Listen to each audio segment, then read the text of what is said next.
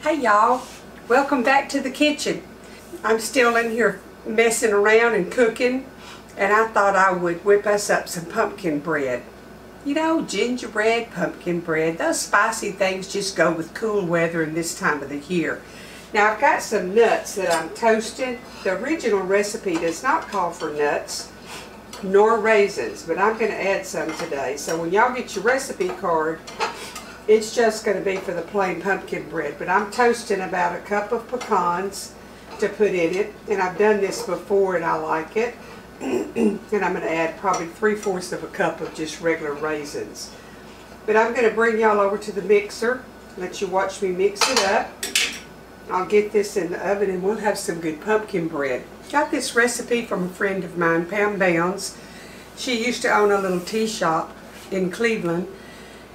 And we would bake this in little mini muffin pans instead of in loaves. And everybody that came in, when they were seated and given the menu, they got 3 or 4 of the little muffins for little appetizers or little whatever, save them for dessert if they wanted to. That's where I got this recipe, and that's been about 30 years ago.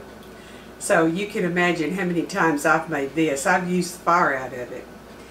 Anyway, I will get you over to the mixer and let you watch me mix it up. And I'll get it in the oven and I'll smell a house that smells like fall. Come on over to the mixer and let's see what we can do. Okay, into my mixing bowl I'm going to add 3 eggs, and I've already got 1 in there.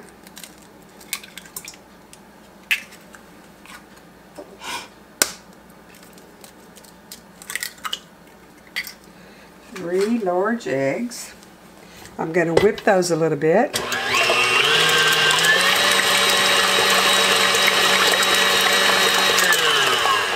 Then I'm going to add 2½ cups of sugar.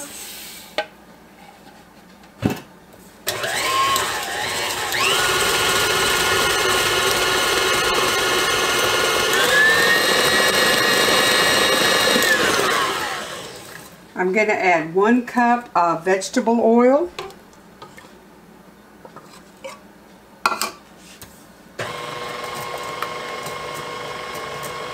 Let that incorporate well.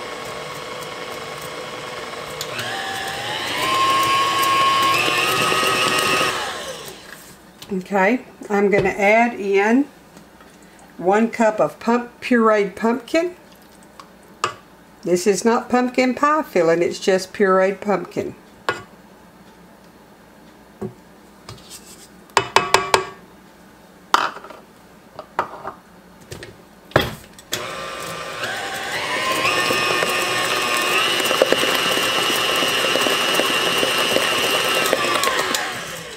To that I'm going to add a 1/2 teaspoon of salt, a 1/2 teaspoon of baking powders, and I'm adding a teaspoon of cinnamon, cloves, soda, nutmeg, and allspice.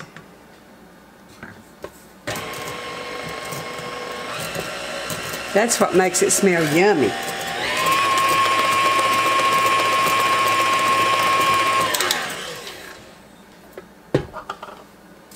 Spices I'll tend to stick it to the side up at the top.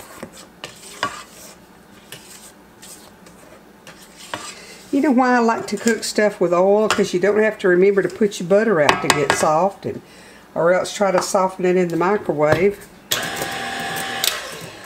Okay, into this I'm going to add 2 cups of flour.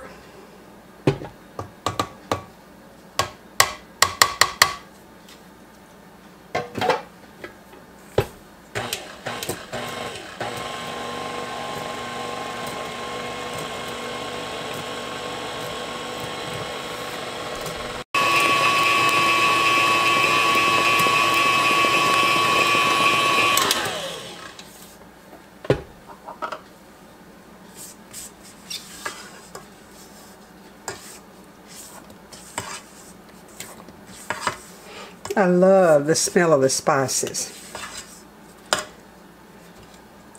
Now, this would be done, but I'm going to add about 3/4 of a cup of raisins, and I'm just going to estimate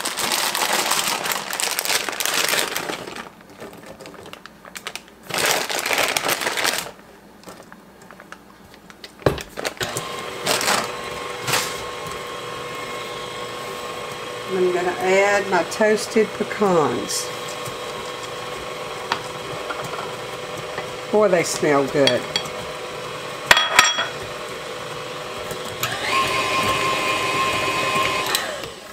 Okay, now we have it just about ready to put in our loaf pan. And all I did to the loaf pan, I pammed it really well with, well, it wasn't Pam, but that's the generic name, isn't it? It's cooking spray.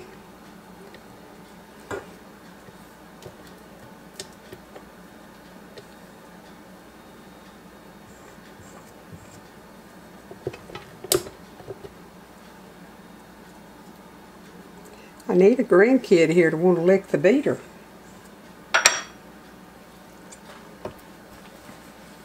Okay, we'll go over and get it in the pan.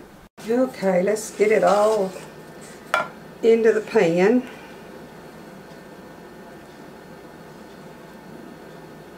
I think I'm going to have enough for a small one too. Let me get a small pan out.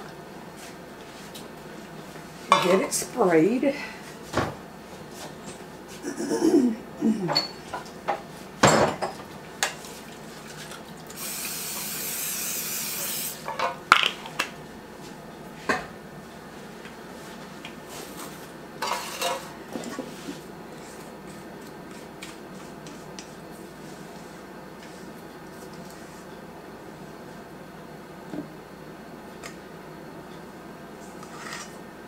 Yeah, I guess adding the extra stuff that I added gave me that much extra, and I love it. So I'll have one to take and give away. I like that. I'm going to get these into a 350-degree oven.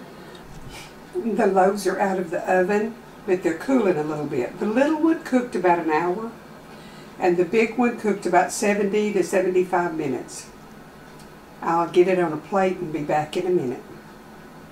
Here it is on the pretty plate.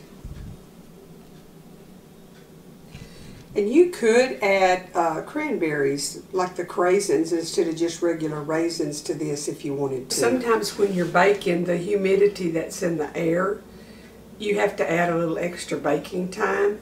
So what I always do, I use a cake tester.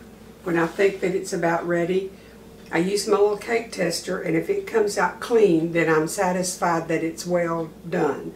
But if there's any crumbs on it or moisture, I always cook it another 3 to 5 minutes. Just 3 to 5 minutes at a time to keep from overcooking it. But this one's done, and it's still too warm to cut. But I wanted y'all to see it while it was still whole and pretty on the plate. Now I'm going to tell y'all about this little plate that it's on. This is a paper plate. I got it at Hobby Lobby at the end of the season last year or the year before, but each holiday they end up putting their stuff on 90% off. So if you have a Hobby Lobby close to you, you can pick up some things for that season the next year for, you know, 10 cents on the dollar. I didn't pay much of anything for these plates, and I sure have enjoyed having them.